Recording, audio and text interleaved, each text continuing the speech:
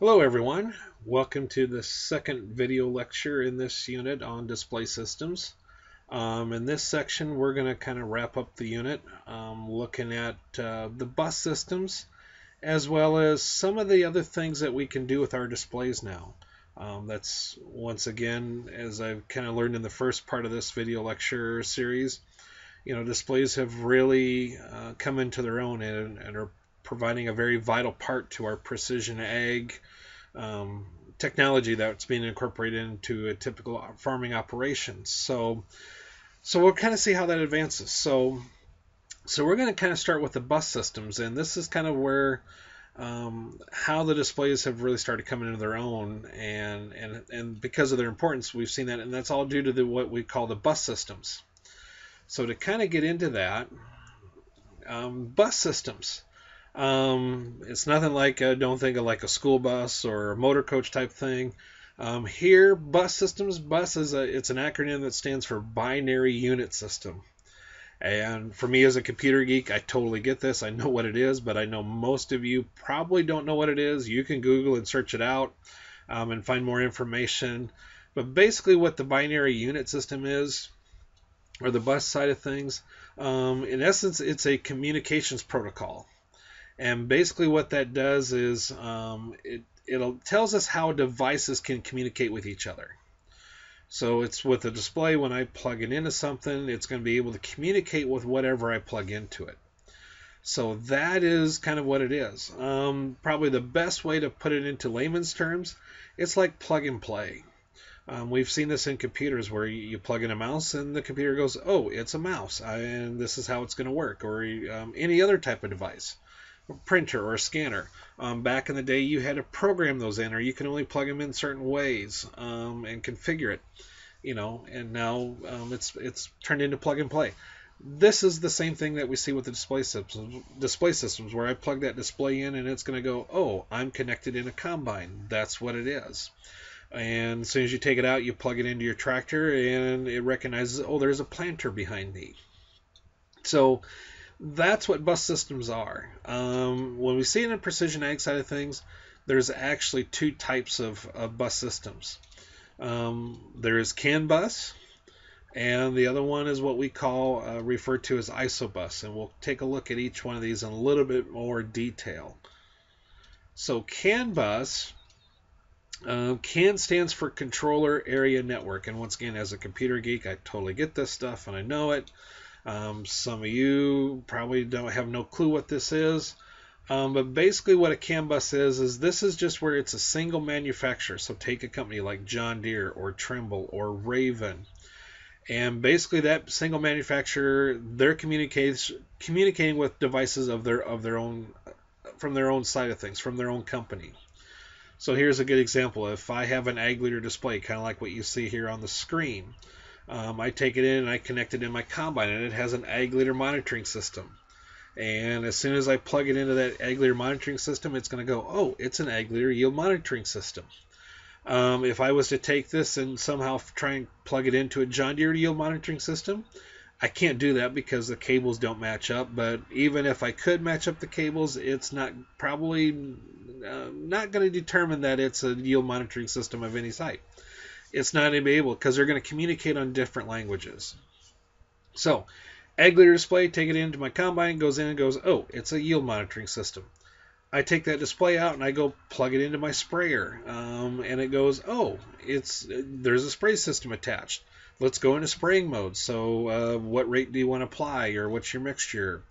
And then I put it into a planter, that same display, and it's going to go, oh, there's a planter. Seed monitoring system. Here's how I'm going to function. Here's how I'm going to operate. Here's the information I'm going to store. So here's kind of, we'll break it down into a nice little graphical representation. So here's a yield monitoring system, and let's just say CAN bus doesn't exist. So there is no such thing as a CAN bus. Well, in a yield monitoring system, the 5 things that you see on the screen, these are the basic 5 things that I need in order for a combine to record yield. Got to have a display to tell me to show the information. Got to have a GPS in the upper right-hand corner that's going to record my location. And along the bottom left is a switch. That's just basically when the head goes down, that's the sign to the system of, oh, it's time to start recording corn coming into the combine. Next to that, the green one, that's our moisture sensor. So as the grain is coming through the combine, that is what's recording our moisture and telling us what is the moisture content of the grain coming through. And then our red device over there in the bottom right-hand corner, that's our flow sensor. That's recording how much grain is coming through the combine at that given time. So 5 pieces of equipment, all are very vital. We got to have these before we can record yield. Well, without a CAN bus system, I'd have to run wires between everything. So I'd have to, well, the monitor needs to know what is the GPS location. And so it is, we've got to connect a wire or a cable from the GPS to the monitor. We've also got to be able to connect the GPS into the moisture sensor, because the moisture sensor is going to say, here's what the moisture is, but what was the GPS location when I took that moisture reading? Same thing is going to be true for the flow sensor, so I've got to run a cable to that. I also have to run a cable between the yield monitor and the flow sensor. I got to connect the flow sensor to the moisture sensor so that they know how to communicate with each other, and that goes. I got to connect the moisture sensor to the display, and we can just kind of keep going on and on. We got to run a lot of cables and connect. Basically, we got to connect everything to everything. That's what it's like without a CAN bus system, and you could probably realize it would be it's a wiring nightmare. And so that's what it is. Here's what we see with the CAN bus system. Is actually what I have is a module. That's kind of that black box in the center. Everything connects into that.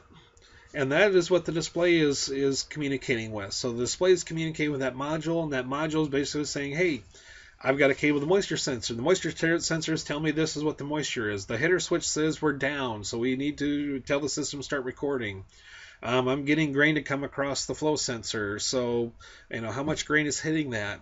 Oh, by the way, here's the GPS, and it's giving me the GPS coordinates. All of that is being fed into the module, which is then feeding into the display. So, very basic rudimentary diagram of this, but kind of hopefully gives you some reference for that. So as I said, CAN bus system. Basically, here's a display. We go in that display, and basically we can click on one little part in there, and it's going to be able to tell us what is it connected to. So, right now, if this yield monitor was in a combine, but I went in there and said, and I accidentally hit to say, hey, I think I'm in the planning mode, it's going to throw up some issues, and it's going to throw up some errors for me. And you can see here, this is actually planning configuration down there, what you see. And as there's 3 modules. In order for it to plan, it needs 3 modules. Well, 2 of them are there, and it recognized them. The third one, well, it says, hey, there's a planner row module here, and I need 16 row units communicating. I'm only getting a message from 15 of them, so there's an issue there. So it's flagging me with that exclamation point that there's something I need to go take a look at. So once again, kind of a nice reference of what a CAN bus system is. Here's where also where these display systems have really played off. So here's my monitor, my ag leader display.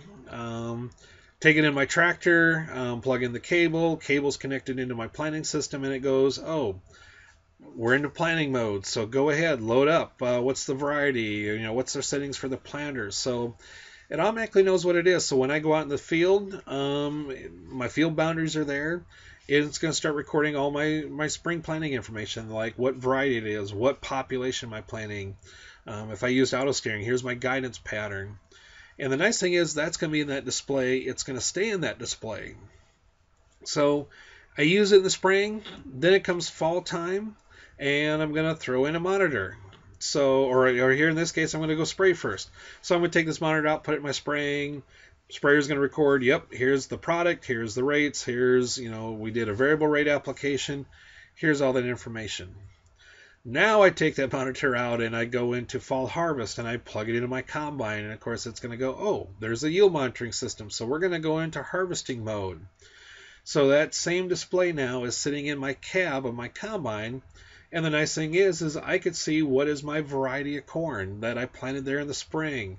I can start seeing some of that other information, like my population, If I want to utilize that auto steering in my combine, I can use my same guidance pattern that I used when I planted with it, so I could stay on task, or stay on rows with stay on alignment with my rows. So this is kind of once again where it's kind of really come about. So like I said, CAN bus systems communicate on a language that's kind of specific to that manufacturer. So if it's a John Deere system, it's only going to be able to communicate with John Deere devices, or ag leaders with ag leaders, Trimbles with Trimbles. So that is CAN bus. So ISO-bus is the same thing, a little bit differently. ISO stands for International Standards Organization. And what this is this is a universal language. It's a universal form of communication. And we can communicate between numerous things. A tractor can communicate with the planter, and a variety of other things. It's a universal language, so I don't have to worry about John Deere not talking with Ag Leader. So what we're talking about here with ISOBUS is exactly that. Multiple manufacturers' devices all communicating together. So what I could, prime example is if I have a John Deere tractor, a newer John Deere tractor, it has its Generation 3 or Generation 4 display in the cab of their Green Star system. And let's say I back up to one of the brand new Kinsey planters, their 4900 series planter. That Kinsey planter has what's called an ISOBUS plug. The back of the John Deere tractor has that same ISOBUS plug. So when I plug those two, when I plug that planter into that tractor, the tractor is going to do, in essence, a handshake agreement. It goes, oh, you're Kinsey, you're ISOBUS. Great, send me your information of how you run, and it's going to display it on that screen. So basically, any ISOBUS compliant display can operate any ISOBUS compliant implement. So yeah, planters, sprayers, fertilizer spreaders, or any other type of spreaders, seeders. The list keeps kind of growing and growing. More manufacturers are coming on board with this. So the picture you see there is kind of a good representation of it. That's a John Deere display in a John Deere tractor. It's connected up to a horse seeding machine. And so the horse seeding machine has its ways of how do you operate and control it. So as soon as I plugged it into the John Deere tractor, it went, oh, horse, ISOBUS, great, here it is. Here's how we display on the screen. So now the operator can control that horse seeding device right from the John Deere display. So didn't have to add a second display into the cab. So once again, here's kind of this cab clutter thing. So if we didn't have ISOBUS systems out there, here's what we'd be faced with. So I've got a display in the upper front corner of the cab that's recording some information. Next to that is my guidance system, because that is a separate system.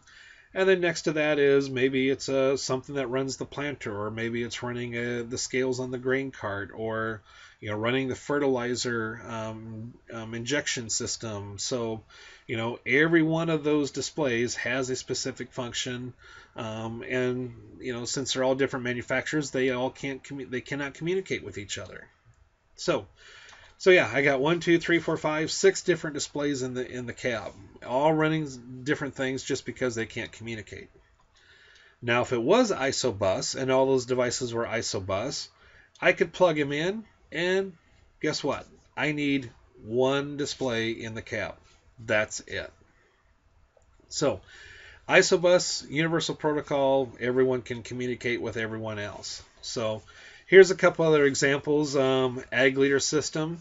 I can't remember the sprayer manufacturer of this, but this is, instead of having that sprayer manufacturer's specific display in the cab, it's all being controlled from my Ag Leader system. So I can go in there, tap the button, set my rates, watch what's going on as, with my application. Another example here is Kinsey's newer planters. As soon as you plugged it in and went ISOBUS, great. And communicated. Here's my information on the screen. So now you can operate it as if it was its own display. So actually, when it came out, this is from a flyer from Kinsey that they put out a couple years ago when they came out with their new 4900 planters. And so yeah, they said we're plug and play. We are ISOBUS compatible, and says, You don't need to buy another monitor. You can plug it into virtually any ISOBUS compatible display, including John Deere's Green Star. So the picture on the right there kind of shows you that's an ISOBUS plug, and so that is an industry standard. If you're going to use ISOBUS, you have to use that plug. So here was the other part of that brochure. It's like, yeah, use your existing monitor with the Kinsey ISOBUS option. So didn't matter if it was a John Deere display or a Case display, an Ag Leaders display, Trimble FMX display. That's what it was capable of. The other nice thing with some ISOBUS is now that we have cameras. Some of the equipment's getting large enough, we need cameras to kind of help us as we're maneuvering that equipment. So the nice thing is, I can set up a camera, run the cord, plug that in the back of my display, through the use of ISOBUS, there it is. So now I can get a video feed, whether it's, putting one in the grain tank of the combine or at the end of the auger, or, in the grain cart, so I can see when it's unloading into the truck. So that is what ISOBUS is. For ISOBUS to work, this is where you have to get the manufacturers to come together. So it was actually created by the Ag Equipment Manufacturers Group. They do what's called Plugfest, and Plugfest is an annual gathering where the manufacturers come together. They get together 2 times a year. In the fall, in usually October time, they meet in Germany. Here in the U.S., it's in the springtime. They meet in Lincoln, Nebraska. And what they do, there's actually I'll post a video link out there on Blackboard where you can see a kind of a time lapse of Plugfest.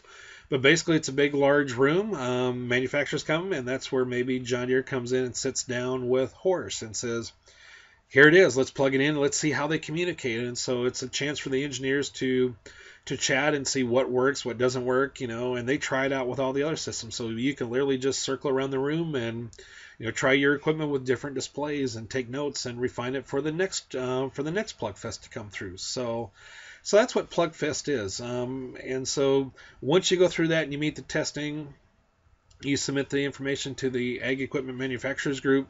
They'll come back and say, yes, you're now ISOBUS certified, kind of what we saw on that Kinsey slide here a little bit back. So that is how ISOBUS comes to be. You just can't create an ISOBUS device and just throw it out there. You've got to go through the testing and the certification. So kind of wrap up here. What's going on with displays and what's kind of going into the future. This has been one of the latest things that we've seen in displays, is now getting displays connected. A lot of times now we're getting them connected to the internet, out there to the cloud. And I'll give you a little example here in a little bit of how this, of a good example of that. And there's numerous reasons why you want to do that. Here's a prime example. This came from John Deere. Is you have a John Deere display in your cab. You're having issues, so you call your John Deere technician. He's an hour away and he can't get to you. He's tied up in his office. But what he can do, he can get on his computer in the office, and if your display is connected to the internet, he can connect to your display, and he can actually see on his screen what he sees on your screen, and then he can step you through. So you don't have to wait for your technician to drive that hour to get to you, or you have to wait for him. If he's sitting at a computer, he can get on that computer and connect into your display and then see what you're seeing and try and get you resolved and get you going a little bit quicker. So we're seeing a lot of displays being connected through the internet, through the cloud. So there's one example of it. Here's what Trimble has. They have what's called the Connected Farm. So here we can see there's, sitting in an office, there's a computer. The guy at that computer can actually see what's going on and see what devices, what equipment is running where. And a lot of it now we can actually see the data. So, as that combine there in the center is going through and it's gathering that yield data, within a couple seconds of getting that yield data map is popping up on the operator's computer back in the office. So, and then also we can see how some of these devices are connected together. So you can see how the 2 combines are connected together, the tractor and the sprayer. So you can actually share your guidance lines. So if you start planning on one end of the field and someone else shows up at the other end of the field with a tractor and the planter, they can pick up your guidance pattern and start going. Or you could see what they're doing. see the yield as it's coming through. So a lot of that interconnectivity going on, and getting it to where someone can even pull it up on their smart device, like their iPad or on their Android phone. They can see that information in pretty much real time. So that's what we have there. So I'll kind of jump screens over here to give an example. So a while back, I had our utility vehicle out and did a demonstration spraying with it. It's running the newest Ag Leader display. They're in command, and that in command, as long as you have an internet connection or a Wi-Fi connection that can connect to a Wi-Fi. And what I did then is I just used my phone's hotspot. So my phone was my hotspot. The display is connected through my phone, which is then connected to the internet. So I gave this demonstration to a group of researchers near Ames. And so gave them that demonstration, and there was all my spraying information. It was all recorded on the display.